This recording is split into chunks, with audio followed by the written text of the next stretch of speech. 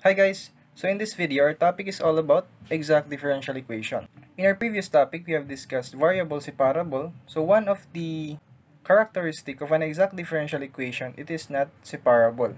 So basically guys, hindi natin pwedeng ipag-separate yung mga variable x and mga variable y. And mag-integrate tayo yung traditional method. So here guys, for the sake of review, I will discuss yung mga step-by-step solution kung paano siya i-solve as an exact differential equation. So first guys, paano ba natin malalaman na ang isang differential equation is exact? Now here, if we look at this, yung katabi ng dx, meron siyang variable x and y. Therefore, this expression is in terms of x and y. And also to the other side, this expression can be expressed as a variable of x and y. Ang pinaka basis of exact differential equation is if m is equal to 2xy and n, so introduce tayo ng other variable para mas simple lang siyang tingnan. Let n is equal to 1 plus x squared here. So ito siya. Then ito. So here, i-partial derivative natin to with respect to y. Kung kinuha natin guys sa dx, so yung partial differential of m with respect to y tayo. So that is equal to. So if with respect to y ang partial derivative, therefore yung x natin here will be a constant. Okay? So we have 2x. So differential of y with respect to dy, so that is 1. So here, the partial differential of n with respect to x naman tayo. Kasi dito tayo sa dy, kumuha ng expression. So that is equal to. So partial derivative of n with respect to x tayo. If with respect to x, yung mga y natin is magiging constant siya. So here we have, so ito, constant. So the derivative of constant is 0. This is 2x. So here guys, ito yung characteristic na exact differential equation. So yung partial differential of m, this expression, with respect to y, is equal to the partial derivative of n with respect to x. Therefore, this is an exact DE. So yun guys yung characteristic niya. So para mo magamit yung method of solving exact DE, you need to test for exactness. So this is the method to do that. Now, how about the solution? So isolve natin guys. So yung example natin guys, this is 2x y differential of x plus 1 plus x squared differential of y equals 0. So yung general equation natin guys, of course, if in-integrate natin to, both sides, so yung kakalabasan niya is a function of x and y equals constant. So ito dapat yung general equation niya. It means that ito is a function of x and y. Meron siyang variables x and y. And nag-integrate tayo, meron siyang constant. Now, if we integrate this both sides, let's say 2xy differential of x plus integral of 1 plus x squared differential of y equals, of course, constant. So ito, hindi natin to actually pwedeng gamitin because nagsasama-sama yung ating mga variable. So what we will do is we just integrate this separately.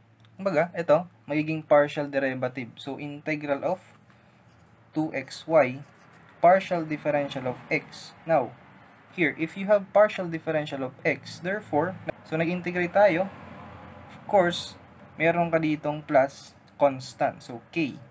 That is y dependent. Kasi partial differential of x, y is constant. This is k dependent. So, that is equal to itong constant natin. Ito yung first equation. So, yung second equation, guys, magiging integral of 1 plus x squared. So, partial differential of y plus, dito ang constant natin is x. Therefore, yung constant na kakalabasan niya is x dependent equals c. These two equations has relationship. So, kumbaga, pinaghiwalay natin siya because we cannot integrate this the traditional way. Since meron tayong mga constant, what we do is we just get this partial derivative. So, magkakaroon tayo ng dalawang equation here. And our goal is to actually find this integral, of course, and ky and kx. Ito, pwede natin siyang i-integrate. So, ang ginawa natin guys, kung bakit na tayo nagkaroon ng ganitong equation is that i-integrate natin here with respect to x. Therefore, say here. So, integral of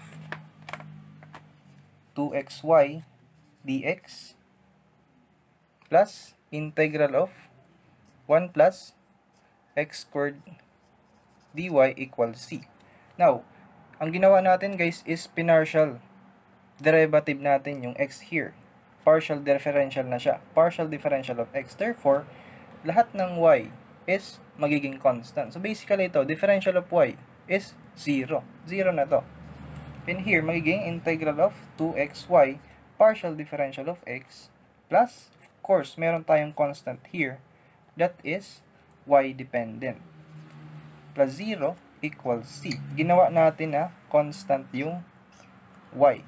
And, of course, yung second solution, this is from the first equation. Yung second equation is from, if we integrate this both sides, nang gagawin natin constant yung x.